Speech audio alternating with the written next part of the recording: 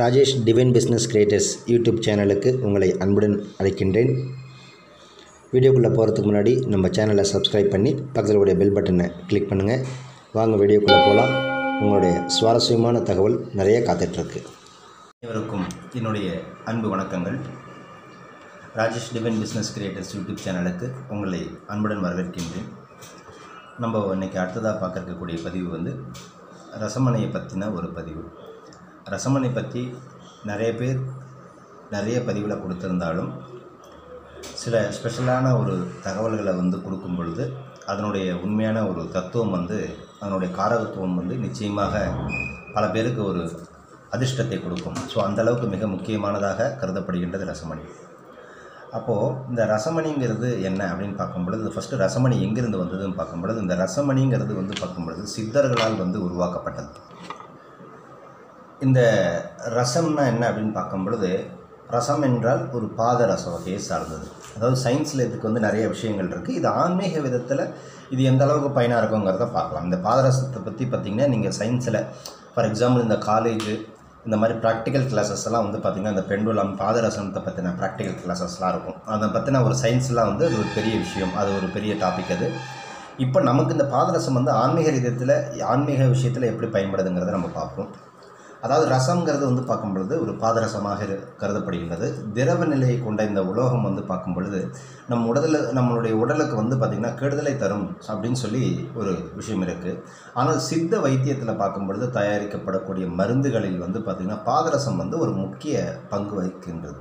அப்போ பாதரசத்தை மருந்தாக பயன்படுத்தும் பொழுது தீராத நோய்களும் தீரும் என்று சித்தர்களுடைய வைத்தியத்தில் குறிப்பிடப்பட்டுள்ளது.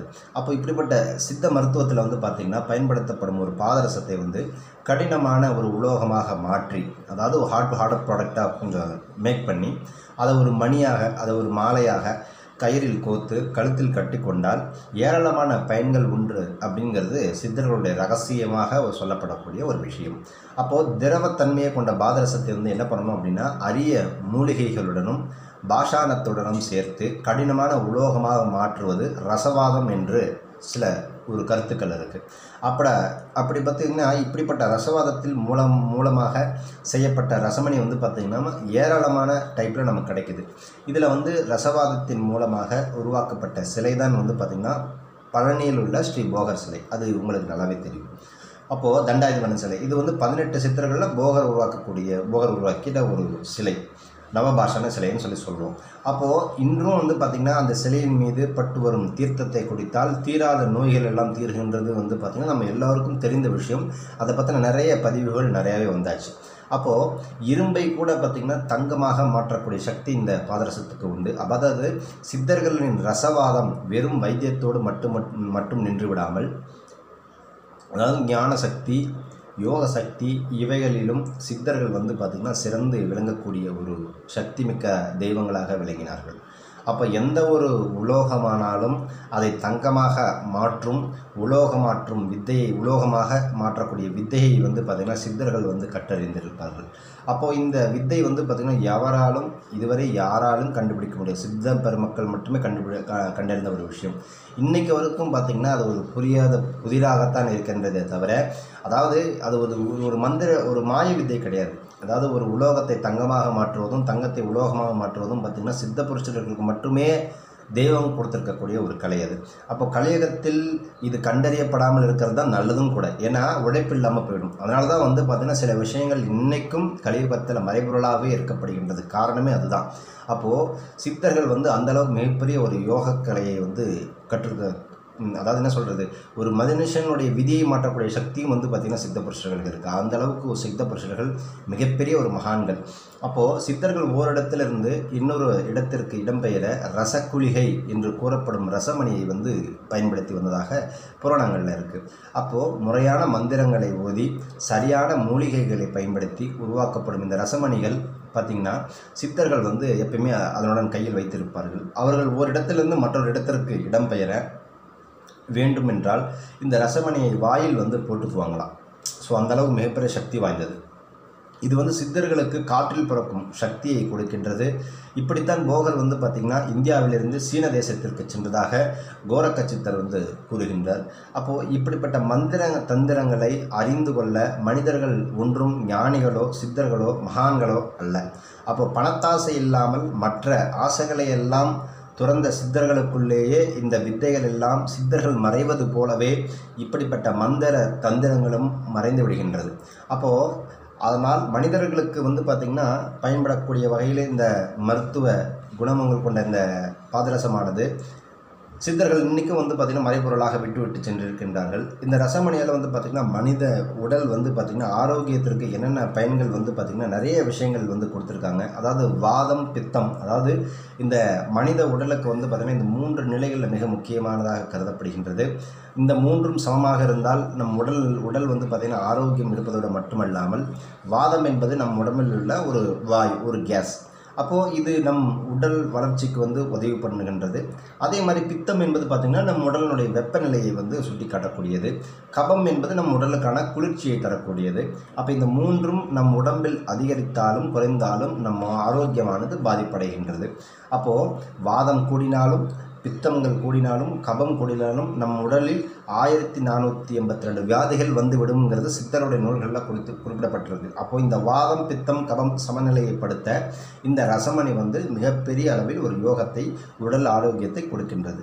அடுத்ததாக இந்த ரசமணி என்ன பண்ணுறது அப்படின்னு பார்க்கும்பொழுது இரத்த அழுத்தத்தை மிக ஒரு நல்ல சர்க்குலேஷனில் வச்சுருக்கு. அப்படிதாவது பார்க்கும்பொழுது இந்த ரத்த அழுத்தத்தால் பாதிக்கப்பட்டவர்கள் வந்து பார்க்கும்பொழுது இந்த பிபி இந்த நிலைமையில் இருக்கிறவங்க இந்த ரசமணியை நம்ம தொடர்ந்து யூஸ் பண்ணி வர்றதுனால இரத்த அழுத்தம் சீராக்கப்பட்டு அவர்களுடைய உடல்நிலை இயல்புக்கு திரும்பி வந்துவிடும். நம்மளுடைய உடலில் உள்ள சோர்வுலாம் நீங்கி சுறுசுறுப்பாக செயல்பட இது உதவுகின்றது.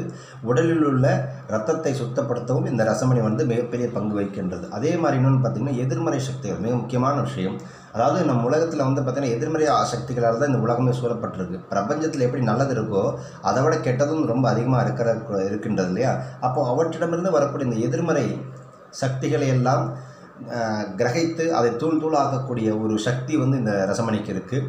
மற்றவர்கள் நமக்கு வைக்கக்கூடிய இந்த பில்லி ஏவல் சூன்யம் போன்ற பிரச்சனைகள் எல்லாம் தாக்காமல் இருப்பதற்கு இந்த ரசமணி மிகப்பெரிய ஒரு ஆயுதமாக கருதப்படும். அதே மாதிரி வந்து பார்த்திங்கன்னா பிரகாசமான ஒரு முகம்னு ஒன்று இருக்குது. அதாவது முகம் வந்து நல்லா தேஜஸாக இருக்கும். இந்த ரசமணியை அணிந்து கொண்டால் நம் மனதில் உள்ள ஒளியானது தூண்டப்பட்டு நம் முகம் வந்து எப்பவுமே பிரகாசமாக ஜொலிக்கும். அது மட்டும் இல்லாமல் நம்ம அறிவு வளர்ச்சியும் புத்தி கூர்மையும் வந்து கூடும். நமது வயது முதுமை அடைந்தாலும் கூட நம் உடலை இளமையோடு வைத்திருக்கவும் இந்த சக்தி வந்து ரசமணி வந்து எப்பொழுதும் பயன்படுகின்றது. இன்றும் தேகம் ஆரோக்கியமாகவும் அழகாகவும் இதை வைத்துக்கொள்ள இந்த ரசமணி வந்து இன்றைக்கும் பல பேர் வந்து யூஸ் பண்ணுறாங்க. இது ஒரு ஃபேஷன் ப்ராடக்டாக யூஸ் பண்ணக்கூடாது. ஹெல்த்துக்கு ஒரு நல்ல ஒரு மிகப்பெரிய ஒரு மாறுதலை கொடுக்கும். அதே மாதிரி தாம்பத்திய வாழ்க்கை ரொம்ப முக்கியமான விஷயமாக கருதப்படுகின்றது. கணவன் மனைவி இடையே உள்ள ஒற்றுமையை அதிகரிக்க இந்த ரசமணி பயன்படுகின்றது.